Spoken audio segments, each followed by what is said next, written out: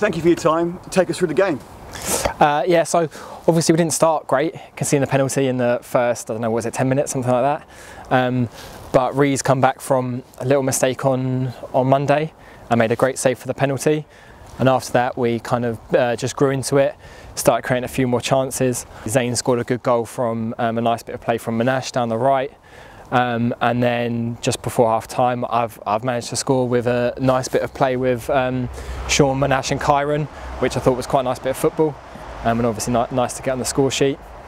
Half time, we kind of just said, look, if we just stay calm, keep playing, then we'll be fine for the second half. And they came out, they had a 10-minute spell when they were good, which you'd expect from a team that are losing 2-0 at half time, because they've got to come out and try and give it a bit. But after their 10-minute spell for the second half, again we relaxed a bit, we got on the ball, we started passing it, and I think from then on we kind of almost saw the game out.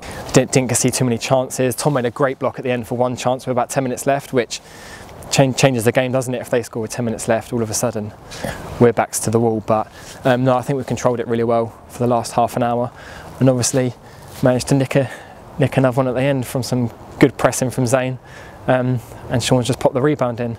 So all in all, I think it's a pretty good performance, minus maybe 10 minutes here and there, and obviously a great way to bounce back from Monday after a massive disappointment in the FA Cup. Now, the second goal, your goal in fact, according to their Oppo's dugout, they reckon that was a bit offside. What was your take on it?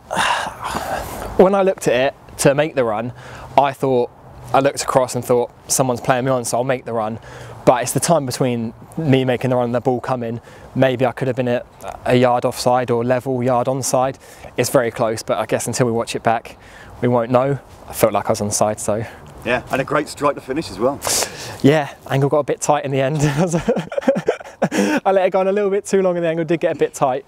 But no, obviously popped it in, and great for the team, and obviously really happy to get on the score sheet. Brilliant, thank you very much indeed. No worries, thank you.